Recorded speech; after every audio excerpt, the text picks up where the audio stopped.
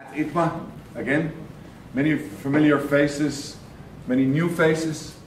I'm very happy to be able to speak to you and to give you some new things that will happen today. On the table we have two very important people. Chairman Aikida, our global chairman, and he will be doing some introduction of the company and tell you a little bit more about how it's going, where we're going, what things are happening. Then we have our chairman of Europe, Mr. Sagane. Mr. Sagane will help you in the translation of our chairman, as most of you will probably not understand Japanese fully. If there's any, you will get the two presentations for the price of one, because you will understand both Japanese and the English version. So that's the benefit of being Japanese. For the rest, we have some product information, product news, and we will do after our company overview. The word for Chairman Aikida.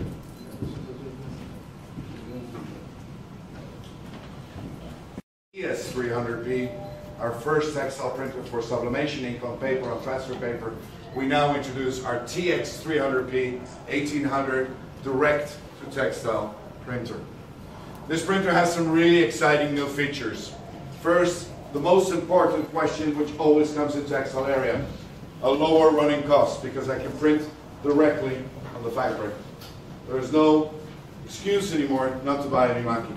The fabric feeding system has been optimized to move the fabric better through the machine, and we did something different again. Like Mr. Chairman said, we make something innovative and we do something different. We introduced a high print web, so we can really use multiple fabrics. Because the biggest problem in inkjet printing was always that the head was very close to the fabric. Now we've been able to increase, and I'll elaborate on that part. Another thing we did is standard in the machine, 2-liter ink bags. When you're producing textile, you're producing probably 2 or 3 shifts a day. You want big ink consumption available to the machine, which means unattended printing and more economical usage of the machine.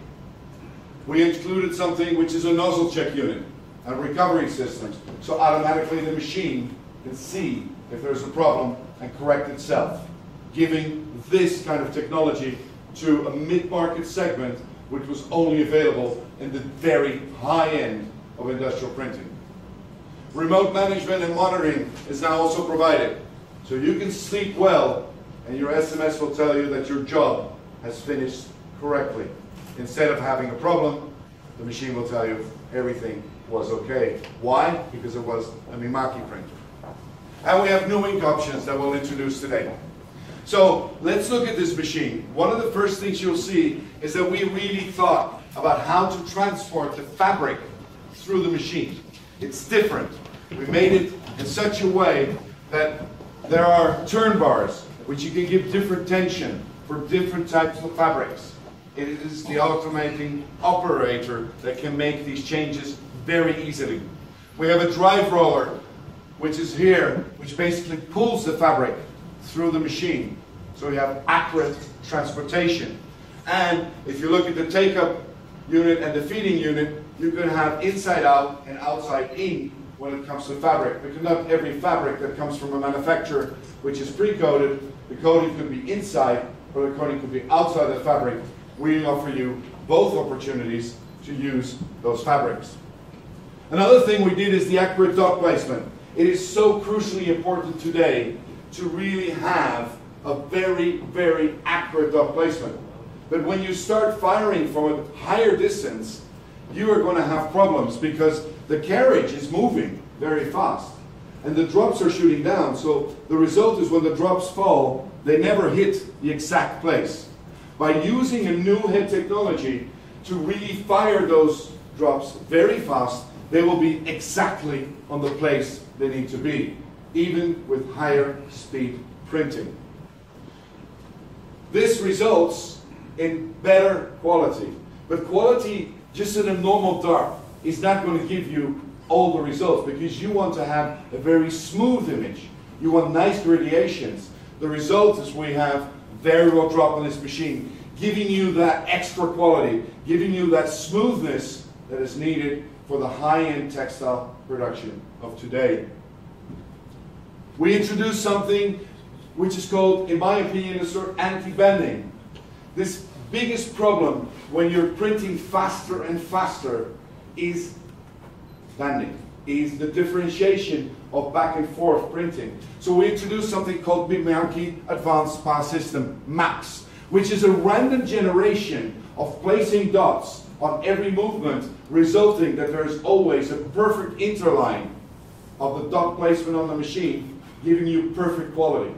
Again, at high speed. At low speeds, that was never a problem. At high speeds, it becomes a problem. And we have solved that with the MAP system. And the examples are clear. When you look at especially dark colors, when it's really important, when you have lots of milliliters of ink being placed on that textile, you will see these problems appear. And especially when you are going from a black area to a light area, it is immediately visible if you don't use maps. Another thing we knew is textile printers don't use one printer. They use multiple printers. So we came up with a solution to really be able to have multiple printers connected to one rib, which makes operators really happy because now they can sit behind one location and control multiple printers at the same time. They could be different jobs, they could be the same jobs. We offer the possibility of that today. When we look at the heads, the print configuration, we now have 4 heads on this one printer. 4 heads giving you a lot of nozzles, so there's 800 nozzles per print head. Giving you 800 nozzles per print, that means 3,200 nozzles in one printer. Again, we need those nozzles. We need the capability to really put down that ink on textile when it goes high speed. And the difference of this is that these nozzles can fire faster, like I said, which means higher. And if you look at the results in the older generation heads, you can see that most people are printing at 3 millimeter. This will be the result. With the new heads, 7 millimeter difference will give you almost the same experience. So if you go to 5 millimeters, you will have a better image than you used to have in the older technology heads. This is a big advancement in technology. Again, something different to the market.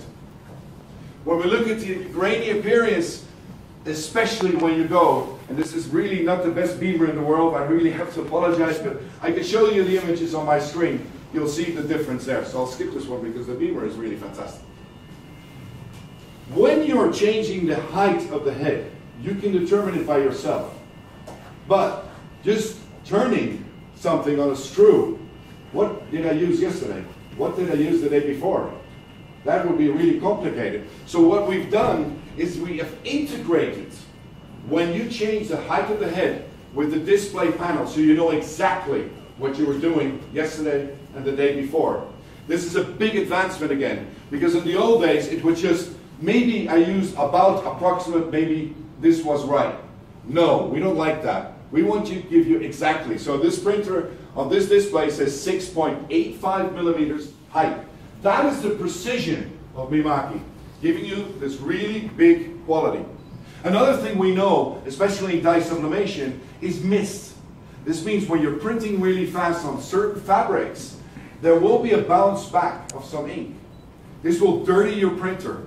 This will make you having really bad days after a week of production when your printer is dirty. We have the option for certain fabrics that you're using, we have the option for a mist catch unit, which basically catches this misting and takes it out of the printer, keeping your printer operational all the time. So one of the most exciting things in this printer, because we are talking a mid-segment printer, we're not talking a huge industrial printer, is the nozzle check unit.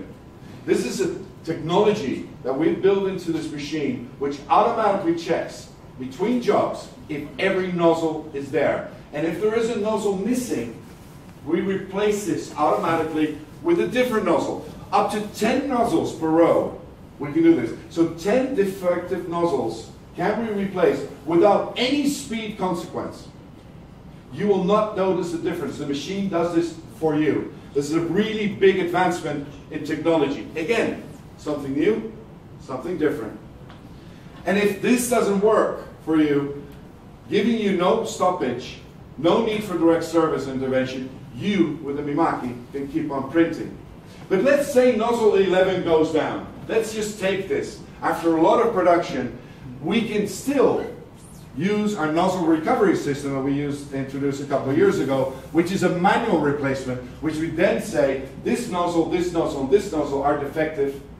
Please replace. The speed will go down, yes, but you can still print.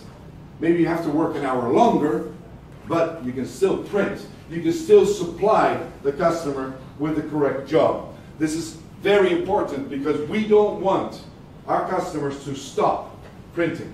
We want them to continue to do it. And that's why I'm saying we have the event mail notification giving you that information directly on your iPhone saying, hi, I'm finished, or hi, I'm out of paper, or hi, I need ink because you are using me a lot.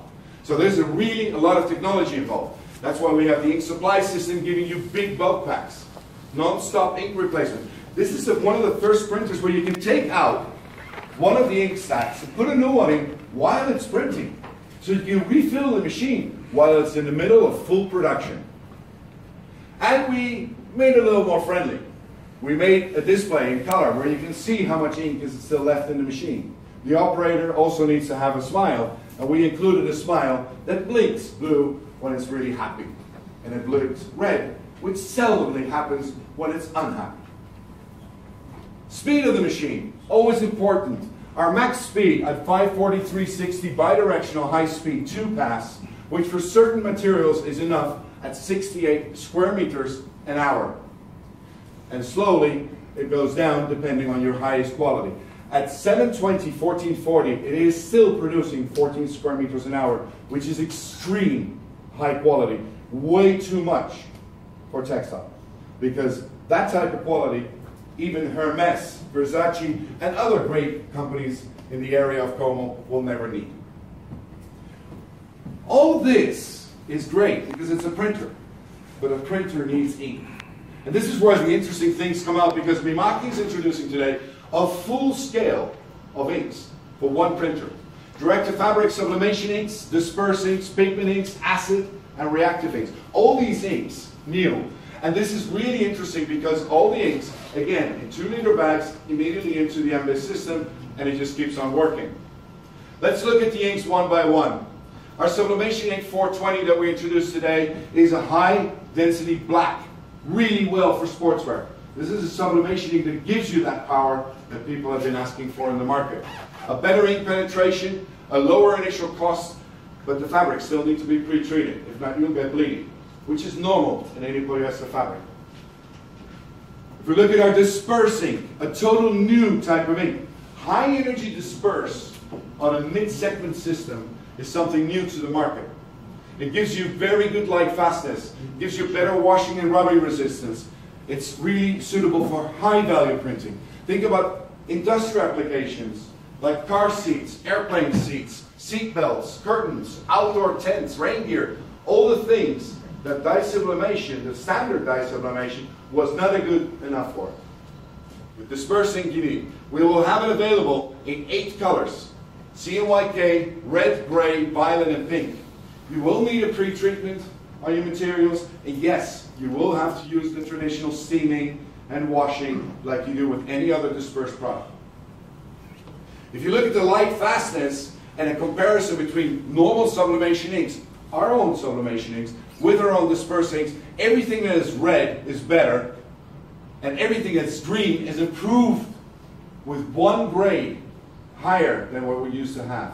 And if you look clearly, and I know they're really small, but you'll get this presentation, you'll see that most of the things are 4 and 5 in the Blauwall scale, which means more than enough for the industry usage today when it comes to high value disperse. Again, everybody's been waiting for it. This has been the thing here at ITMA. Everybody waits for one thing. Remember what it was? You guys are pressed. You need to be here for one thing. Yes, textile pigment ink. Everybody, now this is the age of textile pigmenting, guys. Why? Because no more washing is needed. That's not totally true. If you really want to have good quality, I would advise you to wash. But still, for a lot of applications, it's not needed. It's a lower initial investment because we have a very simple 32,000 high complicated engineered product in the market with textile products. Right with textile ink.